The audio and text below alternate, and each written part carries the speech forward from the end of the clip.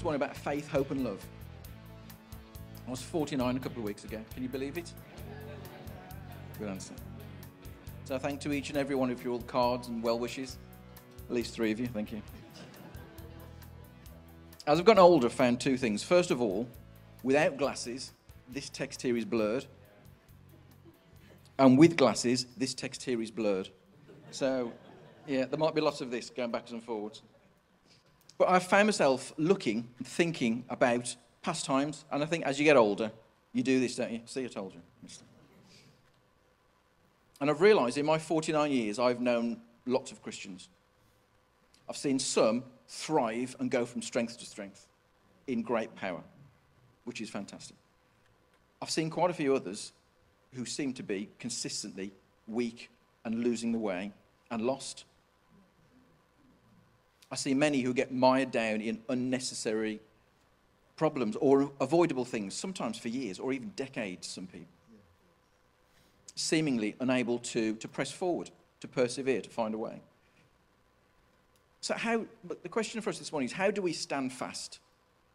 How do we run the race properly? How do we stay faithful? How do we persevere when things get tough? When I say tough, I don't mean I've burnt the toast and now the car won't start, or tough as in I can't afford the latest iPad. I mean tough as in, if it comes to it, would I die for what I believe? That kind of tough. Real tough. So we're going to look at the past and the future today in the context of faith, hope and love. But, because I am awkward, we're going to do it in reverse order. So it'll be love, hope and faith. And I'll start talking about love. The prodigal son. Most of us will know the story of the prodigal son, so I'm not going to read it all, but I will summarise it. This is in Luke 15, the story of the prodigal son. And it's a chapter where Jesus tells 3 parables, and this is the 3rd out of the 3. And it's all about things or people being lost, then found. The parable begins by introducing 3 characters. There's the father and his 2 sons, an older and a younger son. So to summarise it, the younger of the 2 sons demands his share of the father's estate, and the father gives it to him. Shortly after being given all this inheritance, he runs off and squanders all this wealth in wild living, the Bible says. Finding himself destitute and in the middle of a severe famine in the land where he went, he hires himself out to a pig farmer. Seeing firsthand that the pigs were eating better than him, he decides to return to his father, and he begs to be allowed to serve as a hired servant on the estate. Luke 15:20 says this, "So he got up and went to his father. But while he was still a long way off, the father saw him and was filled with compassion for him. He ran to his son, threw his arms around him and kissed him. The son said to him, 'Father, I have sinned against heaven,'" that's like saying I've sinned against God, "'and against you. I'm no longer worthy to be called your son.' But the father said to his servants, 'Quick, bring the best robe and put it on him. Put a ring on his finger and sandals on his feet. Bring the fattened calf and kill it. Let's have a feast and celebrate. For this son of mine was dead and is alive again. He was lost and is found.' Meanwhile, the older son had been faithfully working in the fields for his father. Seeing the father celebrating the return of his brother, his rebellious brother, he felt angry and he refused to join the celebration. The father pleaded with his older son to try and understand the joy that he felt over the return of what he thought was lost. It was like the youngest son had been dead and he was alive again. The story concludes with him pleading with his oldest son. But we never know what happened after that. We never know if the older son then went in to join the party or not. The parable of the prodigal son is in this context. God sees sinners who come home as his beloved children. He welcomes them. He rejoices. Some things to notice about this. The father divided the inheritance between both sons. It was divided. The share of the estate that a younger son would receive on the death of his father would be 1/3, because the older son received 2/3, a double portion. The Bible talks a lot about double portions. So the older son got more than the younger son. So here, both sons received their inheritance, so it couldn't just be given to the younger, it had to be divided at this point. For some length of time, the one son squandered his, and the other one stayed faithful with it. The older son has already got his inheritance, but he wants to stay with his father. He wants to keep on living with him, which was the right thing to do. So not many days later, the younger son ends up feeding pigs, which for a Jew is the worst possible thing to do. He repents, comes home, not expecting anything, but his father welcomes the son again. This is not him getting his inheritance back. It doesn't say that. The inheritance was gone. The sad part about the parable is that we never know if the older brother actually goes into the party. He comes back from the field, he hears about the party, but he refuses to go in. The father comes out and compels him to come in and celebrate. Look, all you have, he says to him. All that inheritance. But you need to rejoice over your brother. So the older son has got all the inheritance, all the property, all the money. He's still got that. The younger son's got nothing. So he says, you've got all this. Come and celebrate. Rejoice over your brother. You just don't love your brother. That's the problem. You don't forgive him for what he's done. You don't want him to be experiencing the joy of being brought back into the family. It's like you want him to be punished and you're jealous. So the older brother seems like a good person in lots of ways because he's been faithful with the inheritance, but perhaps he's proud and perhaps he's arrogant. The humble one is the prodigal son. So for those of us who've served God well, or we think we're serving God well, the question is this: when we're confronted with people being freely forgiven by God's grace, do we rejoice? Do we show our own humility and our own love for others, or do we not like it? Do we think, well, those people have done wrong, they should be punished? Yeah, we've kept faithful to this, we're all right, but look what they've done. They've come back, yes, that's good, but they should be punished. Is that love? Is that forgiveness? The father forgave a huge amount, but the son, the older son, couldn't. The inheritance was not normally distributed until the father's death. So to ask for it early was a great insult to the father. It'd be like saying, I wish you were dead. So upon receiving such a shocking request, the father would be expected at least to beat his son and not give him any inheritance.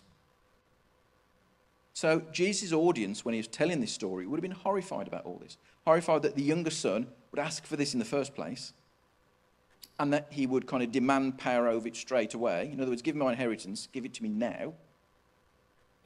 And they'd be equally shocked that the father would allow himself to be treated in this way, because it just didn't happen. But the father said, okay. Why are we talking about this? Because it's about love. The father loved both sons, but he was joyful when his lost son returned. He welcomed him because he loved him. He forgave him because he loved him. There were consequences. A lost inheritance. But he was welcomed back into the family. There's always consequences.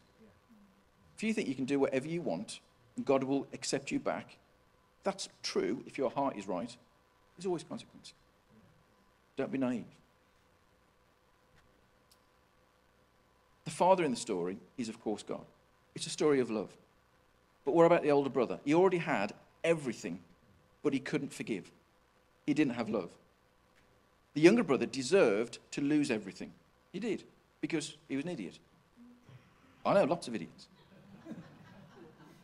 Sometimes I see one in the mirror. Unfortunately, I see this in some Christians today. Quite a number of Christians today. Unforgiveness. Their love has grown cold. They have the inheritance, have their beliefs, but it's legalistic. It's, I follow the rules, so I'm going to get to heaven. Well, yes, that might be true, but it's not the full picture, is it? I'm going to read 1 Corinthians chapter 13. This is the great chapter by Paul on love. So if Jesus was the pioneer, the visionary, who showed us the way back to the Father, then Paul was like the operations manager, the consolidator, the person that set out the rules, policies, and all the procedures. He put those in place so we've got the framework in which we can carry out the instructions of Jesus. So Paul wrote this. If I speak in the tongues of men or angels, but do not have love, I'm only a resounding gong or a clanging cymbal. If I have the gift of prophecy and can fathom all mysteries and knowledge, and if I have faith that can move mountains, but don't have love, I am nothing. If I give all I possess to the poor and give over my body to hardship that I may boast, but don't have love, I gain nothing. All of those things there can be counterfeited. Just because you see people doing those things, every single one of them, doesn't mean you're a Christian. It doesn't mean you have love. Love is patient. Love is kind. It does not envy. It does not boast. It isn't proud. It does not dishonour others. It is not self-seeking. It is not easily angered. It keeps no record of wrongs, even when you burn the tea or forget to buy things from the shop or many, many other things that some of us forget to do. It keeps no record of wrongs.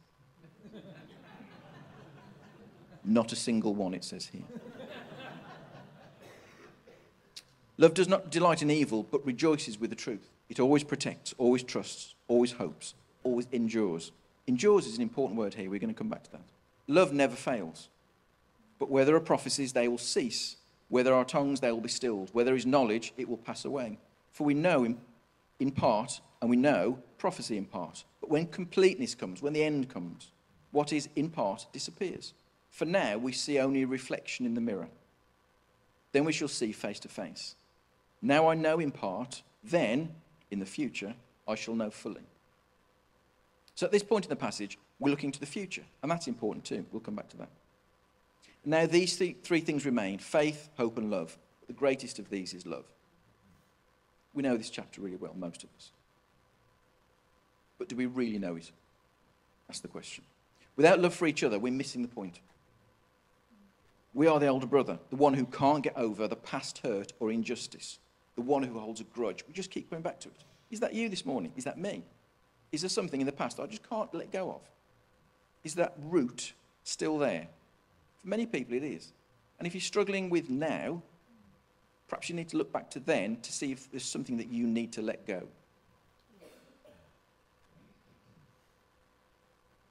It's wrong because it's the opposite that God behaves towards us. Completely opposite. God is the Father in the parable who forgives everything. Number 2, hope. So that was love. This is hope. Remember, reverse order. So we're looking today at why some of us weak and struggle and how to remain strong and how that relates to the past and the future. The Bible mentions hope about 130 times. So it's important. It's one of the most important virtues of the Christian life, along with faith and love. So I'm going to list some attributes of hope here. I think they speak for themselves.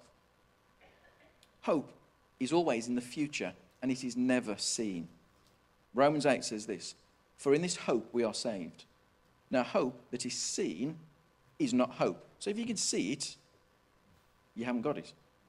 For who hopes for what he sees? But if we hope for what we do not see, we wait for it with patience. Some of us aren't very patient, are we, Dad? Hope requires trust in God. We don't see what we're waiting for, and we don't know when it's going to come. But through our trust in God, we're confident it will come, and we wait for it patiently. Second one, perseverance in our suffering brings hope. This is really easy to read and really hard to do. So I'm going to read it, and it's just a reading, isn't it? But I know that this is really hard to do. Romans 5. Not only that, but we rejoice in our sufferings. Do we? Do I? Really? But we rejoice in our sufferings, knowing that suffering produces endurance. There's that word again. And endurance produces character, and character produces hope. So trials develop our endurance. It teaches us to trust God despite our sufferings. Perseverance helps us to see beyond our current circumstances to the future that God promised. And that's the point. God has promised us a future. It's really difficult to see when we're going through sufferings. And the sufferings could be lots and lots of different things. Very personal to some people. It's really difficult. Third one, hope brings joy and peace. Proverbs 10. The hope of the righteous brings joy, but the expectation of the wicked will perish. Hope produces joy because you know a wonderful event will happen, and your wait isn't in vain. Next one, Christ is our living hope. Book of Titus, chapter 2. Waiting for our blessed hope, the appearing of the glory of our great God, the Saviour, Jesus Christ. Christ is our living hope. The fulfillment of everything we wait for in this life. And he's coming again. And that coming again is just as important as when he came the first time. Next one, we have hope for a resurrection. 1 Thessalonians chapter 4. But we do not want you to be uninformed, brothers and sisters, about those who are asleep, that you may not grieve as others do who have no hope. For since we believe that Jesus died and rose again, even so, through Jesus, God will bring with him those who have fallen asleep. The resurrection of Jesus is the cornerstone of our faith. And anything you hear, any preaching that you hear that says that is not the case, is wrong. It's the absolute cornerstone, the foundation. Paul said in 1 Corinthians, if Jesus is not risen, then our faith is empty. And without his resurrection, we have no hope for the next life. But Christ is risen, and we will too. All of these attributes, if you notice, point to the future. Hope is in the future. That's important. So we've got love, which is essential, but let's be honest, really difficult. Do I love everybody? No. I'm being very honest. Do you love everybody? No. So love is essential, but it's difficult. Then we've got hope, which is essential, but it's difficult as well. Particularly if you're not sure what you're hoping for or where your hope is. We can hope in lots of different things, and lots of different things and people let us down. We're human. If you're hoping in Boris or Sir Keir, then I'm sorry, but your hope is probably in vain. Whichever side you vote for. If that is the culmination of your hope, it might be a problem. Even if you put your hope in other people, even close friends and family, even loved ones, because we're human, we're not perfect. We will let each other down. So anything that we put our hope in that is not him is a problem. So how do we keep the command to love one another and have hope in the future? So that brings us to faith. Deb prayed about faith this morning, which was helpful. Thank you. I was reading Revelation the other day, Revelation 14, and it's all about some really serious things that are going to happen at the end of this age. Things that will test us like never before. I'm not going to go through them, you can read it for yourself. But things that will test us like we've never been tested before. How are we going to cope when these things happen? Verse 12 of Revelation 14 says this. This calls for patient endurance on the part of the people of God who keep his commands and remain faithful to Jesus. So we need endurance to keep his commands, and we need to have faith. Those are the two things that it says there. So my question for myself is this. Is my belief in the death and resurrection of Jesus enough to sustain my faith to a point where I'm willing to die for it? Can I keep his commands to love to such an extent that I can endure persecution? If you constantly struggle with sin or habits or just being a weak Christian, then perhaps, and hear me out, perhaps it's because your faith is pointing in the wrong direction. Let me explain. Most preaching, or a lot of preaching, connects obedience, that's keeping his commands, and faith solely, in other words, only, to a past event, the crucifixion. The problem is, that's not the way the New Testament does it. So, hear me out. Let's define faith, first of all. Hebrews 11:1 says this. Now, faith is the assurance of things hoped for, the conviction of things not yet seen. Hebrews 11, same chapter, verse 6. And without faith, it is impossible to please him. That's really strong, isn't it? Not difficult, impossible. Without faith, it is impossible to please him. For whoever would draw near to God must believe that he exists, and he rewards those who seek him. So faith is absolutely necessary. It doesn't say that without faith it's difficult. He says without faith it's impossible to please God. There's no substitute for it. Faith is the rock-solid foundation of hope. It's about things hoped for, and that's a future-orientated thing. Remember, we've said hope is always in the future, not a past tense thing. It's also, it says here, about a reward, a promise of something wonderful in the future. Before I read some verses to back up what I'm saying, just think about normal life. When the kids were younger, if I asked them to tidy their room, they would do it for a reward, because they're tough like that. They'll be less likely to do it if it had said, because I played football with you 3 months ago, can you tidy your room today? They're not going to do it. It's just human nature. Past tense events are a weak motivation for present tense obedience. Future faith is a strong motivation. So if you do this, then I'll do that for you. That's a strong motivation. People that go to work get paid for what they've done. The early church preaching and teaching was not so much about what had happened, but more about what will happen. They would talk about what had happened, but that would be to set the context. It would be the springboard to say what's coming next. Now, if this sounds to you like I'm not caring about the cross, nothing could be further from the truth. I'm not reducing its importance. That's not the case at all. The cross, as we've celebrated this morning, changed everything. It was the turning point. And we all need to come to the cross and see and know and understand what it meant and what it means. We need to remember it and be thankful for it continually. But if we only focus on the first coming of Jesus without focusing on the second coming of Jesus, which hasn't yet happened, we only get half the picture. They are completely linked. One without the other doesn't work. If we believe that Jesus paid for everything on the cross, and we don't have to do anything else to be effective people of God apart from believing that, then there's no need for the rest of the New Testament, is there? If that's the case, then why are all these other books in the New Testament? Why doesn't it stop after the Gospels? They're full of instructions, sometimes known as imperatives, or commands. Do these things, don't do these things. So the new believer, imagine that's you, accepts that he or she is a sinner, he needs forgiveness, and that Jesus died and rose again to sort all that out. Absolutely. He's grateful and he won't ever forget it. But many people fall away. We've said this already. Many people fall away. You know people who've fallen away. Or they really struggle to live a strong Christian life. Why? If Jesus paid for everything on the cross, why do I need to follow all these other commands? It's all been paid for already. So why?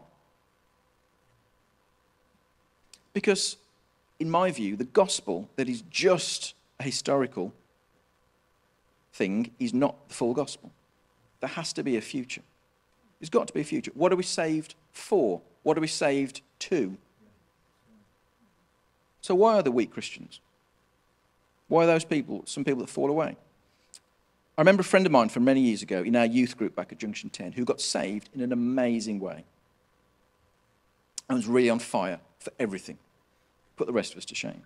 Shared the gospel everywhere. School, college, whatever age. Amazing. Then, tough times hit. And they left. Fairly quickly. Suddenly. I caught up with them a few years later and asked what had happened. I still believe, was the answer, but their life was completely different. There were no outward signs of living as a Christian at all. Why? Here's my theory. If you were raised in what I've heard called a therapeutic preaching environment, do you like that? Yeah. Like some of the mega churches, then the gospel makes you feel good about yourself. It's all love and forgiveness and me and tight jeans and drinking nice coffee. Yeah, it's me. And this is partly right, apart from the tight jeans and coffee. It's all about love and forgiveness. It's partly right. If, however, your experience is in more of a formal church setting, your view is probably more legalistic. Jesus' death legally dealt with my sin and my guilt and made me right with God to get me into heaven. Partly right.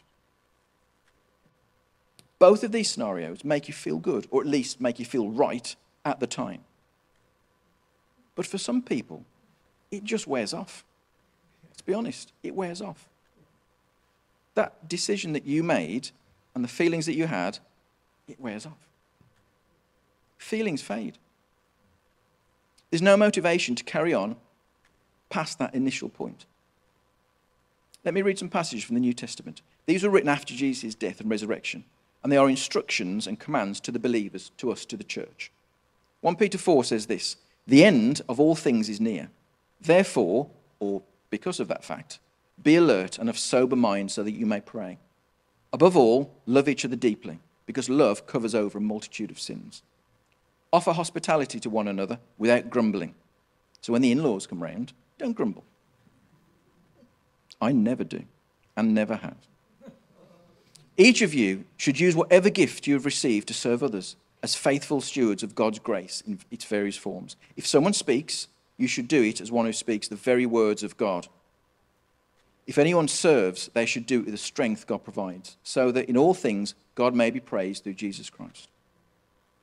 Dear friends, do not be surprised at the fiery ordeal that has come on you to test you, as though something strange were happening to you. But rejoice, since you participate in the sufferings of Christ, so that you may be overjoyed when his glory is revealed. So, love each other, that's a command. It's an imperative. Be hospitable, that's a command. Do it. Use your gifts, that's a command. You need to do it. Rejoice, that's a command. Why? Because the end of all things is near, that's what it says, and his glory will be revealed. That's future. So these instructions, why should you obey them? Because something is coming. It doesn't say something has happened here, something is coming. 1 Corinthians 1. Therefore, you do not lack any spiritual gift as you eagerly wait for our Lord Jesus Christ to be revealed. That's future. He will keep you firm till the end, so that you will be blameless on the day of our Lord Jesus Christ. That's future motivation. The reward here is to be found blameless. Future. 1 Corinthians 9. Do you not know that in a race all the runners run, but only one gets the prize? Run in such a way as to get the prize. That's a command. Why? They do it to get a crown that will not last, but we do it to get a crown that will last forever. Future reward. Future motivation. The passage that we read earlier, all about love, was all about motivation in the future. For now we see in a mirror dimly. In other words, we don't know everything yet. But then, in the future, we'll see face to face. Now, I know in part. I've got half the story. I know bits. Then, I shall know fully. It's all pointing to the future. In 1 Corinthians, Paul doesn't talk about the cross until chapter 15, where he reminds them of what they first believed. And I'd say this, many of us, including me, when we do a Bible reading plan, we have verses from here, there, and everywhere, just bits. And we get a great exegesis on that particular verse. What we don't do very often is read whole books through to get the context of it. What happened first, second, third, fourth. So in Corinthians, it's chapter 15 before Paul even mentions the cross. That's quite extraordinary. I never realised that before. My challenge to you is to check this out for yourself. Read this for yourself. Find almost any passage in the New Testament with instructions, these imperatives, commands, and look at the motivation for it. Why? They said do this, why? They said don't do that, why? 9 out of 10-ish will be for a future motivation, something that has not yet happened. And it'll be linked to the future motivation, which is the second coming of Jesus. And we don't talk about it enough. It's going to happen. That is why, according to the New Testament, we do all these things. Not just for what is done, although the importance of that cannot be overstated. But it's the foundation. It's about the kingdom of God. It's about enduring to the end. Jesus came to proclaim the kingdom of God, not the kingdom of the crucifixion, or the kingdom of the virgin birth, or any other kingdom. He came to proclaim the kingdom of God. That's future. If you're a Christian this morning, the cross changed everything for you. Everything. It's an event that happened 2,000 years ago that became real for you the moment you accepted it. And you can probably remember that day, the year, the time that it happened. And you should cherish that moment. Be thankful for it. Rejoice in it. Remember it. Honour it, like we did this morning. But we should do it ourselves individually as well. Its significance is eternal and it changed everything. But it's not the end of the journey. It didn't finish there. It started there. The cross is the starting point for us. It points to the second coming. The second coming of Jesus adds clarity and substance and meaning and beauty to the first coming of Jesus. We need faith to endure life's tough times. And we will need faith to endure what is coming. We have faith to believe what Jesus did for us on the cross, absolutely. But the direction of our faith should now be pointing forwards, motivating us to have hope and love. Love's the greatest thing because God loved us. God is love. That's why it says in that passage, the greatest of these is love, because God is love. In the same way that I am human, God is love. I can't completely grasp that. But that's why it's the greatest thing. Without that, without God being love, we wouldn't be saved in the first place. That's why it says the greatest thing. But without faith, we cannot please God or know the God of love. Without hope, we wouldn't endure in our faith until we meet him face to face. It's a wonderfully entwined trinity of attributes that we can build our lives upon. You can't separate one from the other. We, if we're Christians this morning, are people of eternity, of the future. We thank God for what we did, what he did, and we look forward to what he will do. Jesus bore the cross, yeah, but he's also going to wear a crown. And that day is coming. We're not sure when. It might not be far. That is why that is what will keep us strong and motivated. That is what makes us love each other and gives us hope. We need to become a people of the kingdom, a people of the future, a people of eternity.